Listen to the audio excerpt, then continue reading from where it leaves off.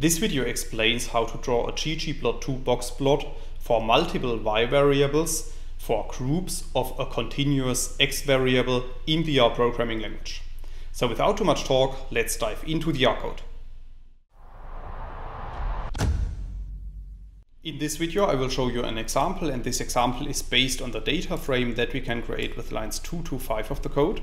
So if you run these lines of code, you can see at the top right of RStudio that a new data frame object is appearing, which is called data.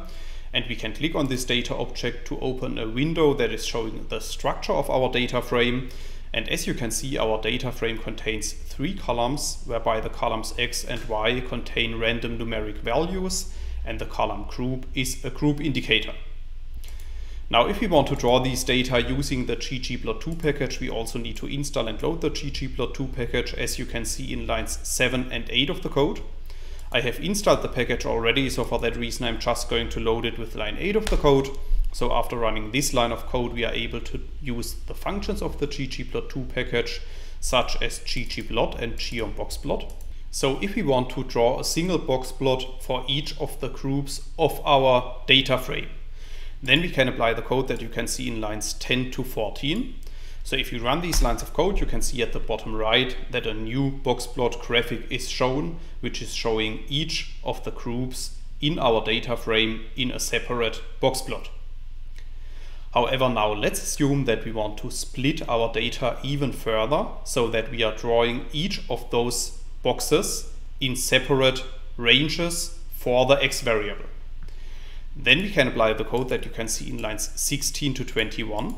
And in these lines of code, I'm cutting our x variable into ranges with a width of 0.5. And then I'm also using the facet grid function to draw a different facet for each of the groups in our data. So if you run lines 16 to 21 of the code, you can see at the bottom right that our plot is updated. And this time, each of the boxes that we had shown before is now split in separate ranges for the x variable.